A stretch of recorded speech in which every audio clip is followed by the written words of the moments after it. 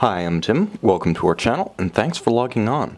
Today we're discussing the Breguet Marine Royale Alarm Diver. You can see and you can purchase this watch on our website sometime in the future because this exact example has been sold. And for our owner-to-be, I'm going to be giving you a complete review of the watch, but also a how-to, starting with the functions of the alarm and the principle of operation of the caliber 519R. Now you can see that the watch features two crowns and an on-off toggle for the alarm.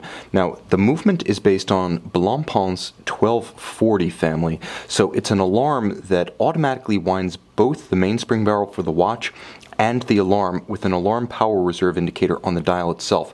Now, there is an alarm hand, and I have set it to just after 7 o'clock. With the alarm toggle, you'll note the on-off indicator just below the index at 12. Now you can see the musical note.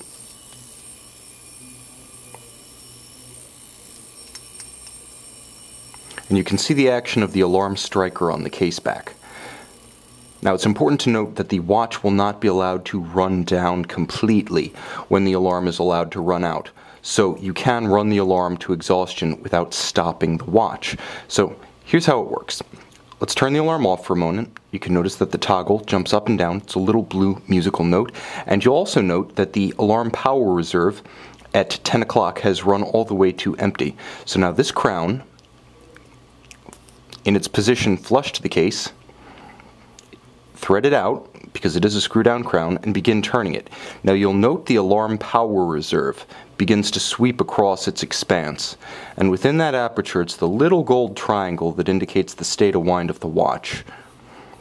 It's important to note that you wind both the alarm and the mainspring barrel of the watch with this same crown in this same position. Okay, so now I have my alarm fully wound, and I have my on-off toggle. And you'll note as the alarm discharges, so does the IRM. Okay, so this crown has other functions too. We're just scratching the surface. In its second position, you'll note that it can be used to quick set the date at 6 o'clock. Remember never to attempt this between 8 p.m. and 3 a.m., as that's the period during which the movement's automatic date jumper is engaged, and attempting the quick set while the date jumper is engaged can damage the movement. Finally, in its outermost position, you'll note the movement has a hacking function or stop seconds. This halts the seconds hand so you can synchronize to a known accurate reference time, such as a dive timer, because it is a dive watch, or perhaps more likely, an online atomic clock. You'll also note that the hands can be moved and set precisely, and that they are beautiful rose gold Breguet style hands. Okay, so how do you set the alarm?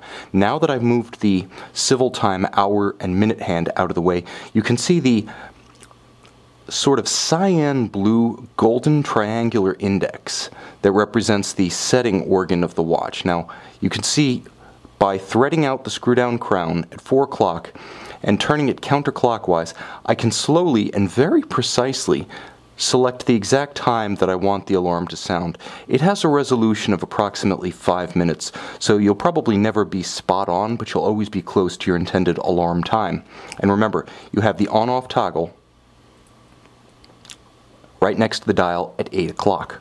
Okay, so those are the fundamental functions of the watch. Now you need to remember, every time you're finished setting the watch and the alarm, you want to thread the crowns down, because they are screw-down crowns, and it's necessary to screw them into their sleeves in order to obtain the watch's maximum rated water resistance of 300 meters. Okay, so let's talk a little bit about the watch's ergonomics. Let's talk about its style, its substance, its fit and finish. Now that we have the operation down, consider that this watch, 45 millimeters in diameter, doesn't take the alarm toggle or the two crowns or the ratcheting system for the pawl drive of the bezel into account. It is a big watch.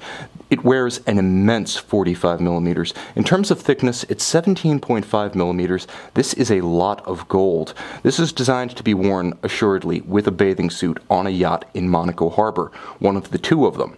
You'll also note that the lug-to-lug span of this watch across the wrist is an immense 56.5 millimeters, and that's accentuated by the flare of this strap, which has conforming end pieces that beautifully trace the arc of the case, and it's nicely integrated, but it does fight the wrist curve a little bit. As a huge and heavy sports watch, you'll note it's very reassuring to see the strap affixed by screws rather than spring bars. The strap, however, is an extraordinary piece, physically massive, beautifully made, precisely molded, and that is not easy to do. It features a gorgeous hobnail clou de Paris style imprint on the top. And on the bottom, it's beautifully channeled with an inlaid cyan Royale signature, and these channels allow the skin to breathe during hot days when oil, moisture, sweat, and grit will accumulate on the wrist and need to be released. It is a sports watch in the strictest sense, but it is a truly Royale sports watch. You'll even note that the strap minders themselves are made out of finished high polish 18 karat rose gold. The clasp is a beautiful piece, physically massive and impeccably finished. It's as grand as the watch itself, and as you can see, this is anything but a default design, custom built design and fabrication. A gorgeous exclamation mark on the end of an outstanding statement watch. Now let's take a quick look right here at the features of the case and the dial. Now you'll note that the watch features the traditional Breguet welded lugs with cold rolled case flanks, cold rolled and then finished by hand to clean up any imperfections. It's immaculate, and it's matched by a truly grand bezel. You can see it's calibrated in 5-minute increments after the critical first 20 minutes of the dive with a screwed-on modular, let me see if I can get that, a screwed-on modular luminescent index, oversized, easy to see in the dark. Now you'll also note that the watch features a pawl locking system on the flank. That's what that is. It's not a crown guard, and the bezel has a tremendous tactile and audible report to it. It feels like $1 million because, quite frankly, that is the target market of this watch. This is an absolute top-shelf diver. You'll note that each one of the crowns is beautifully made with a high polish and a knurled edge, and there's actually a rubber grip on the edge of the alarm crown, the idea being that it will be easier to grip it with wet, sweaty, or gloved hands to set the alarm prior to a dive. Now on the case back, you can see the Breguet caliber 519R. Now it's finished to a different standard than Blancpain GMT Revive watches that feature the same base caliber. It's somewhat simplified and, I may say, beautified. Gorgeous rose lathe, not quite clou de Paris, but a guilloche swirl reminiscent of nautical imagery on the 18 karat gold winding mass, and you also note gorgeous linear Côte de Genève across the movement itself. The base plate perlage is very tight and evenly overlaid, beautifully executed, and you can see a little bit of the glowing edges of the bridges, which feature a gorgeous hand-laid rounded anglage. Moreover, you'll note a free-sprung balance, as this is a sports watch.